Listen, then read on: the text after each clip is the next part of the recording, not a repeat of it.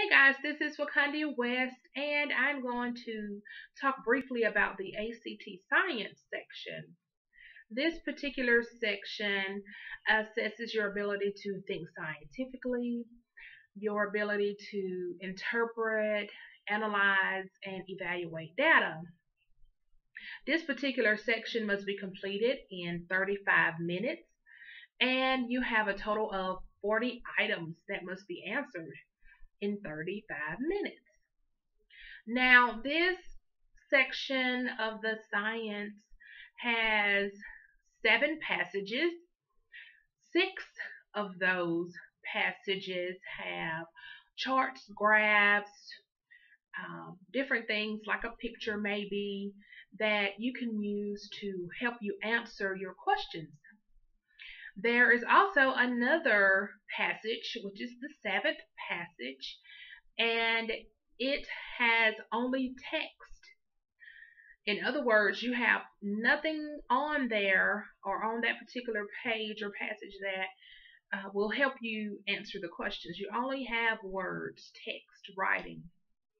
Now, one strategy I encourage my clients to use is I always tell them to read the passage that has no pictures, charts, or graphs on it last. Yes, save that passage for last.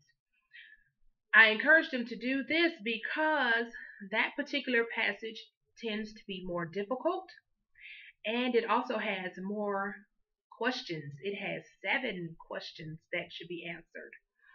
Always save that one for last, the one that has only text.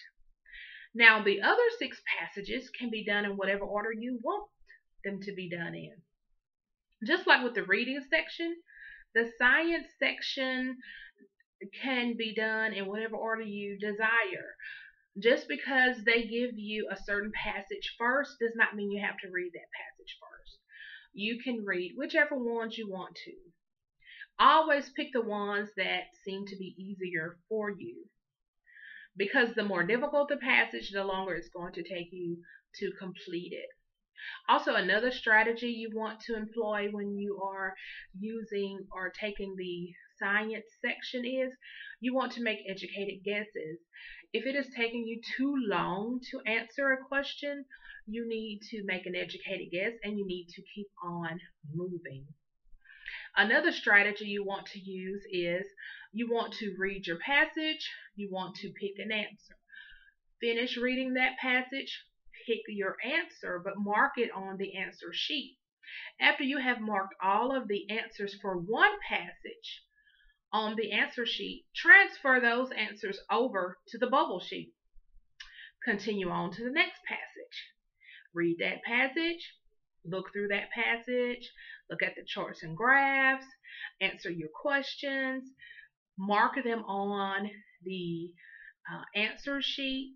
Then, once you've done all of those on that particular passage, transfer them over to the bubble sheet. And you may wonder, well, why should I do that? Isn't that a waste of time? Actually, no. This is going to help preserve your time. It's also going to keep you focused on the passage and the charts and the graphs and on your answer choices.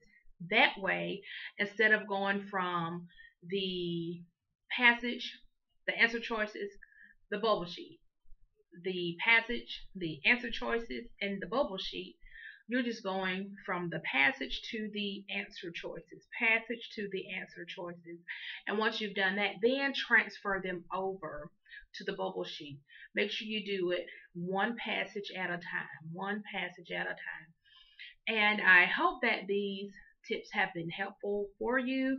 Don't forget to visit my website, www.westinstructionalservices.com, and I would be so glad to help you out and give you more tips for taking the ACT exam.